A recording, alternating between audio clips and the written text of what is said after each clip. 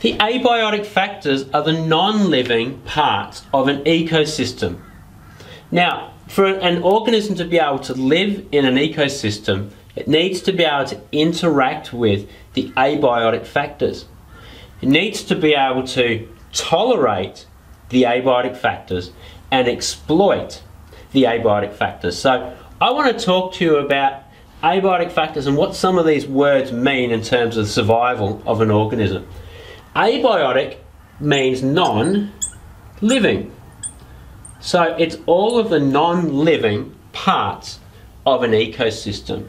For example, we might be talking about the availability of water or the availability of light. So, wind. How about temperature? Might be temperature of water, temperature of the air. So rainfall and water, I guess, go together. What else have we got? We've got pH of the soil. We've got the salinity of the water. So we're talking about an ocean or something. So salinity, that means how much salt is in it. The nutrients in the soil. So if you're a plant, for example, the amount of nutrients in the soil are going to dictate how quickly you grow. So if we're talking about plants, for example, what do plants need to grow? Well, they need light from the sun. They need water up through their roots. They need to also have access to nutrients through their roots as well. They need to have the soil of an appropriate pH. They need to have an appropriate temperature. Think of that. If it's too cold, well, the reactions in the plant are going to go too slowly. If it's too hot, it might cause damage to the plant. Evaporation of the water, for example. Wind. Plants might need wind for dispersal of seeds or for pollination. So you can imagine a number of these are non-living factors, but they influence the survival of this tree.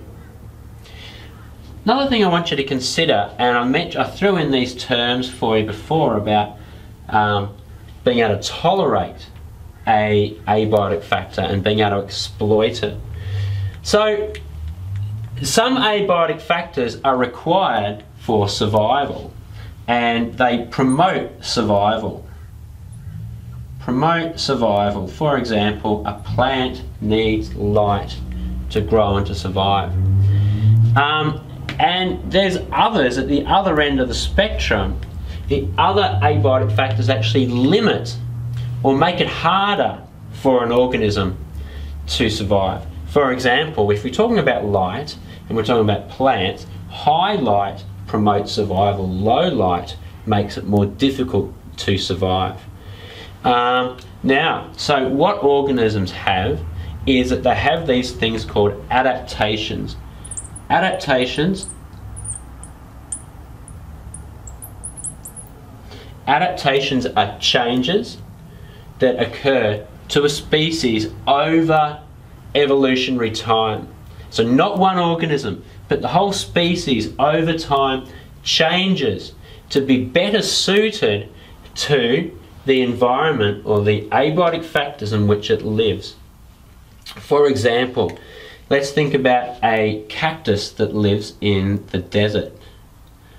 Now, a cactus is in an area with high light but very low water and very high temperatures. Now, the trouble with high temperatures and low water is that it's very hard for the plant to retain water, and it loses water very quickly. So it doesn't have any leaves at all, because plants normally lose water through their leaves. So the cactus doesn't have leaves. It actually photosynthesizes through its stems and its trunk. So if you compare, say, a cactus to the sort of plant that lives in a rainforest, which have very, very large leaves, because at the floor of a rainforest there's very low light going through, because they've got this very high canopy and there's very, very dense vegetation. So in a rainforest where there's low light but there's lots of water, the plants need to have very large leaves.